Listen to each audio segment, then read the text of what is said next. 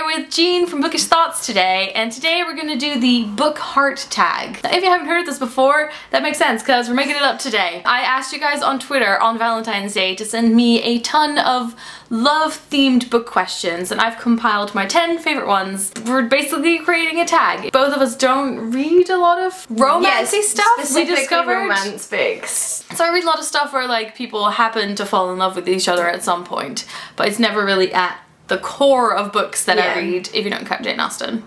Number 1. Who's your favorite literary couple? My favorite literary couple is a little bit unconventional and it's also a tiny bit spoilery, but we're talking classics here, so I think we're okay. It is Cathy and Hareton from Wuthering Heights, and no, you haven't read that yet.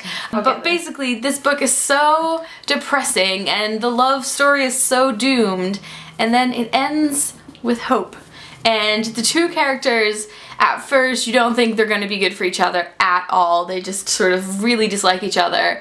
But as they sort of spend more time with each other, they do a lot of learning from each other, so they both become better people. Sounds like a healthy relationship. I know, it's good. And I think there's some foreshadowing in the beginning of the book as well, where you can kind of see where it's going. Mine's is Daphnis and Chloe, and that's what the book's called as well. It's called Daphnis and Chloe, and the characters are called Daphnis and Chloe, and actually, when I think about it, that's probably like one of the only books I've read that's specifically a romance. It's an ancient Greek novel from like the 2nd century BC by Longus, and it's just this like 90 page little story about this teenage couple, and they are like, one's a goat herd and one's a shepherdess, and they hang around with their sheep and their goats in like the fields and like fall in love, but they don't really understand what their feelings are and they don't understand how to get rid of them, so they're like, basically it's them trying to figure out how to like consummate their love, the whole like 80 pages, and it's just really adorable. I think I started shopping for that once. Yes. That is actually my go-to like gift for people as well, because it's such, I think it's just the kind of story anybody can enjoy. It's so cute. Number 2.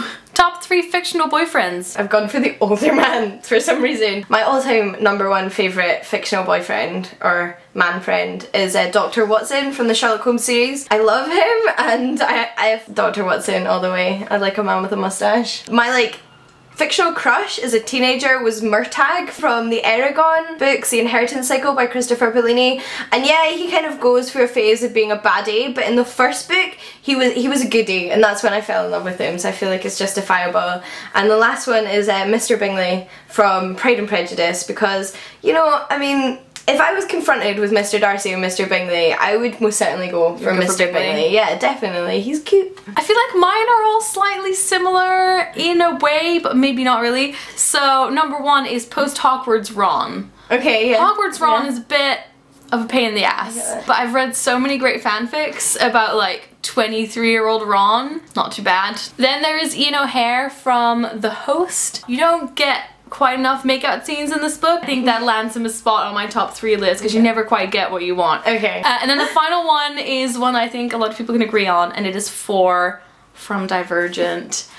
This was one of the first times that I read a book and I was like, this character is hot. You just made me think, can I have a bonus? I want Peter from the Hunger Games, and I know I'm going to have to fight a lot of women for him. Oh, and then I have a bonus one, which you've read this book as well. Montgomery from The Madman's Daughter. I don't know how this happened. I don't know, man. He's just... Number 3, romantic tropes you wish people would stop using. Biggest pet peeve is the, oh, but you're not like the other girls, or the I'm not like the other girls. I've sort of recently discovered how often this happens, and now every time I see it I just like focus in on it. Saying you like someone by insulting other people, sort of. And then the other one I had was letting go of a breath you didn't know you were holding. I definitely agree with the whole insulting women by saying they're not like other women. Which literary couple do you think are actually terrible for each other? I have a really obvious one there. Romeo and Juliet. Didn't end very well, spoiler alert. And then also this is a kind of spoiler for the Hunger Games.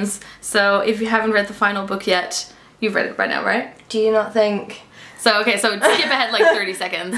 Peeta and Katniss. Oh no! Oh, I felt so betrayed because personality-wise, I was not happy with that. I agree with Shakespeare seems to have doomed loves. Macbeth and Lady Macbeth should not have been a duo ever. Number 5, best romance book to movie adaptation. I really like the BBC miniseries adaptation of Jane Eyre. And actually, I was thinking about it, and I have a prop. Also, actually, Pride and Prejudice, BBC adaptation, that was really good as well. It was really good because it was really, oh, you like this one? Oh. I like the BBC one in a way because it's so like, nothing really that like in our modern terms of romantic or sexual happens. Like the biggest deal is that they like hold hands, and I thought that was quite nice. Yeah, so I've also brought Wuthering Heights 2003 with Tom Hardy, and then I also have the Sense and Sensibility with Emma Thompson, Ellen Rickman and Kate Winslet. This is so, and Hugh Grant as well.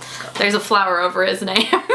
Number 6, which is the best book to read to your boyfriend or girlfriend in the style of Fangirl? Do they read each other books? So basically in Fangirl, Levi I think has some, like he can't really focus that well, so he doesn't enjoy reading, and so Kath writes fan fiction, and so she starts reading him the fan fiction. That is so cute. And it's literally like the most adorable thing. That is. Yeah, so I was thinking, you don't want anything that's really sad. No. Or I don't think you want anything that's too pacey. I was thinking maybe an epic fantasy. Yes. Sort of really something you can drag out. Keep them coming back. It also kind of has to be something that you don't then want to go off and read on your own. Like it needs to be okay for you to sort of have time in between and come back to it. More romantic and literary version of saving a TV show for your couple. Basically, yeah. Number 7, which book would you say is your favorite if you're on a first date? I'd be honest, but only because I'm the worst liar in the world. I'd probably pick something like Terry Pratchett's Going Postal, because it's kind of like, it's funny, it's fantasy, like it's a lot of genres and it kind of sums up a reading taste, and it's also like Terry Pratchett's so popular I feel like you might end up with something to talk about. I would say Wuthering Heights, which is my favorite book, because I think it kind of is like, warning, I like historical stuff and costume dramas and really sad things. Number 8, best book to read after a breakup. My suggestion is Sense and Sensibility, because it deals with two really different sisters that handle being in love very differently, and there's also a lot of heartbreak in this, but it ends well, and so I feel like it makes you sort of go through all the emotions and kind of come to peace with it as you sort of read along, and you're like, yes, people get broken up with and you have to let people down sometimes, but in the end it's all fine. It's also like the bond between the sisters is really nice. Other relationships are important. Well, maybe if you're like a little bit further on in your breakup and you're ready to like get back out there, there's really good. Ovid's Ars Amatoria is a how-to on finding yourself a man or a woman, so you know, and it's really funny and it's always good to have a laugh after a breakup. Number 9, what is your favorite same-sex or queer couple? I have a recent one from the Rainworld Chronicles by Robin Hobb, and that is Carson and Cedric. And what I think, not only is this just a really nice relationship between two men who are on equal footing and just do kind of complete each other in a way that they're still independent, but they offer up different things to the relationship and are clearly happy together. But also Cedric starts off the series in a really abusive, manipulative relationship, so it's really nice to see him kind of like recover from that and find love. It's kind of weird because it's not like the characters from the book, but it's the characters within the story, and that is Simon Snow and Baz, which this is sort of like the fanfic within this book, supposed to be like a Harry Draco. Ah, didn't know that yet. No. And though I'm not really into Harry Draco /fics, I did really like the fanfics in this. Also, this question made me realize that I have not read enough books that have same-sex couples. If you have any suggestions, this is definitely one that would be good if we have some extra suggestions for, so leave them in the comments. And then finally, which book would you give to someone as a symbol of your affection? I think I would either find a special edition of a book that I know they love, like find a really old edition, or just like a really like a fancy one. Or I think giving a really beautiful graphic novel is good because it's not a huge commitment, and not everyone is as much into reading as we are, and so I feel like if you give someone a really big book and they sort of feel obligated to read it, and it just doesn't work that well sometimes. So I think giving someone a nice graphic novel that is just a beautiful gift and that's not a huge commitment to read, I think is always a good idea. Yeah, I think that is a good idea. Okay, that was the last question. So if you guys enjoyed this, feel free to do the book, what did I call it? The book heart tag? Feel free to do the book heart tag as well. And then if you do one, leave us a comment with the link in the comments. Go check out Jean's channel. I'll put a link to that in the description. Doei!